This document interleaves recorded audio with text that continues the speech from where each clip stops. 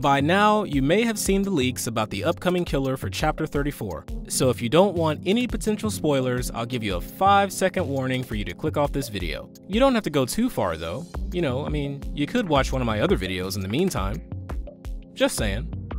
Alright, with that warning out of the way, the leaks have suggested that the new killer is called the Hellion, and seems to be a bounty hunter type of killer. So let's dive into what this killer could be bringing into the fog if the leaks are indeed true. Let's talk about it. Alright, real quick, I just wanted to give you guys a heads up about the match you are about to see in the background. I have come across a tunneling plague, and I was blessed with no mither or no mither, however you're supposed to say that. As I've said a million times, I am a killer main, so once I read in that description that no mither makes you broken for the duration of the match, I didn't look at anything else. All I know is I'm hurt and I can't be fully, I cannot fully recover. So for somebody from me that is not good at Survivor, that is awful. So I somehow got a tunneling killer and got no mither, which is something I do not run, have no experience with, and I'm not that good in chase. So I'm sure some of you guys will be rushing to the comments talk about how bad of a survivor I am. I don't play Survivor that often, I'm a killer main, and I got a perk that I really don't have any good experience with. The reason I'm mentioning that I don't have experience with that perk is for a reason you will see toward the end of the match, where I did not even know that I can get up. Don't judge me, like I said, don't have experience with the perk.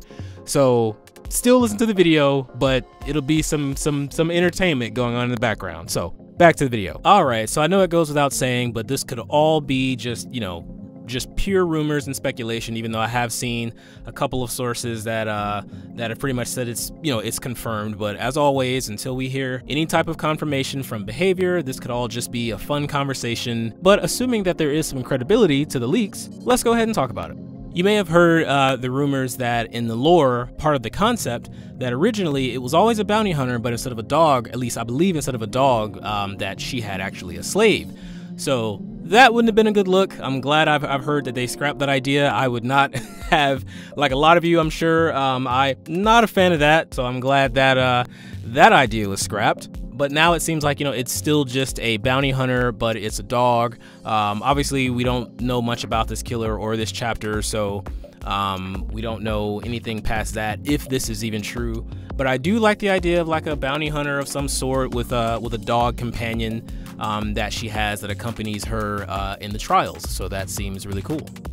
Now, as far as appearance, I think this concept, this photo that we're seeing, I think this is really cool. A few people have been mentioning that some similarities to Skull Merchant, with the possibility of she looks like she's wealthy, and I can see that as well. But of course, you know, we know nothing about this killer. This could still be fake. But I will agree though that she does look wealthy. Like maybe it is something similar to the Skull Merchant where she does this for sport instead of the money, or maybe it's not that at all. Maybe it's like a time period type of deal where that's just how they dressed in this time period, something like that.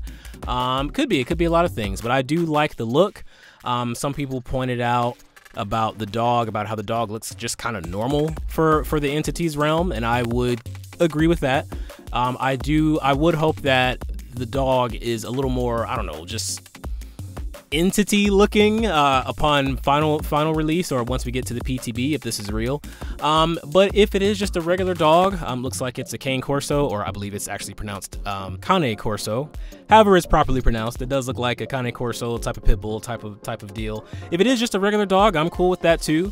It'd be interesting to see what type of cooperative play that they have together bringing to the trial. But I do agree that it would be cooler if this was a more like monstrous type of companion, you know, but I'm okay with just the regular dog look. That could be interesting.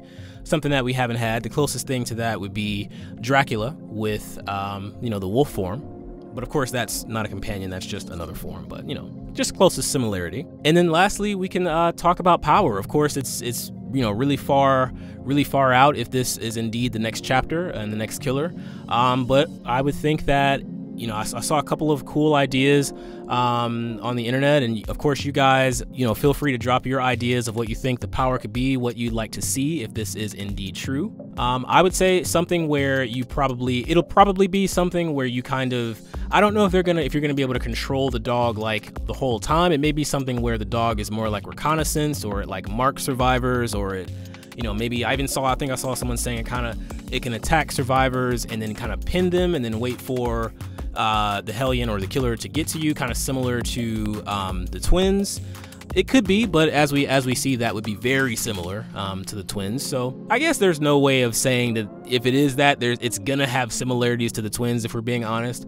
But you never know. I mean, even if it is a little similar in theory, but they switch it up to obviously bring something new to the table, I'm down for that.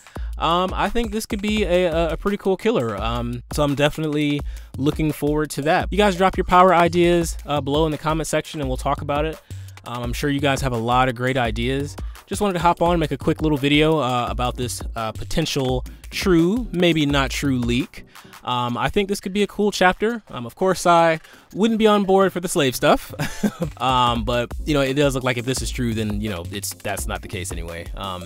Plus, as we've seen, behavior is very, you know, aware and you know, self-conscious and everything. So don't think we have anything to worry about on that end. But yeah, you guys let me know your thoughts. I appreciate each and every one of you. As I always say, stay safe, and I will see you in the fog.